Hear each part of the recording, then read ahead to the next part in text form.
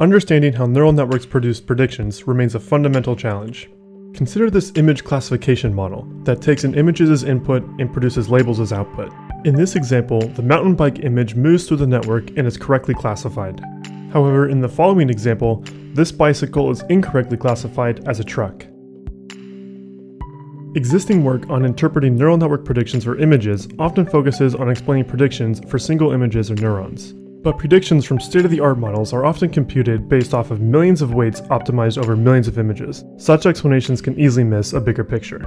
We introduced Summit, an interactive system that scalably summarizes and interactively visualizes neural network feature representations for millions of images.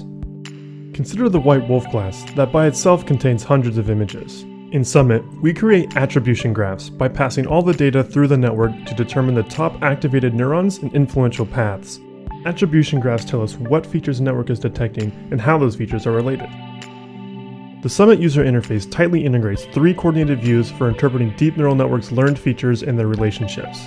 In the main view of Summit, we visualize attribution graphs for entire classes. This view is completely paintable and scrollable, so let's zoom into one of the earlier layers of the network. Each vertex in the graph represents a neuron in the network. We show neurons using feature visualizations, synthetically generated images that maximize a specific neuron.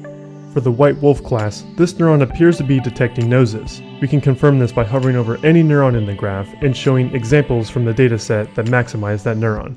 Hovering over left to right on a specific neuron reveals different areas of the neuron's latent space. This layer has features to detect the left side of a dog face and the right side of a dog face. As we scroll up to go deeper into the network, we can see how the different low-level features combine to create higher-level features towards the output, such as this neuron that looks at white fur.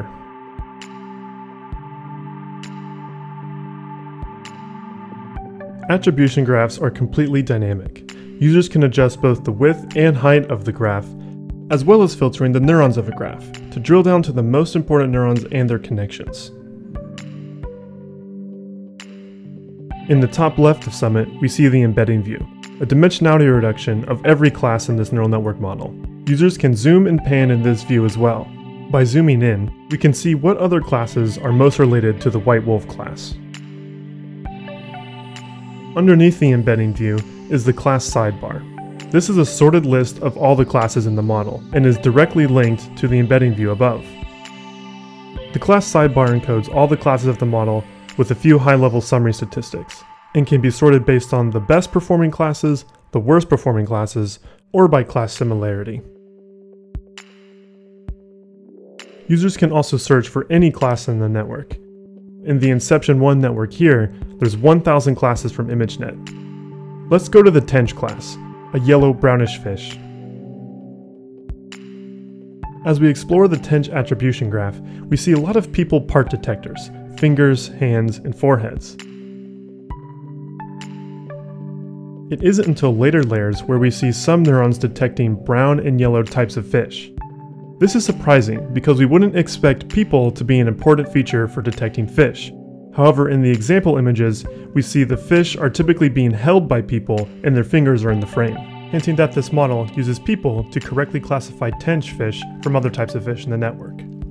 Using Summit, users can make many discoveries like these by visualizing what features a network detects and understanding how those features are connected.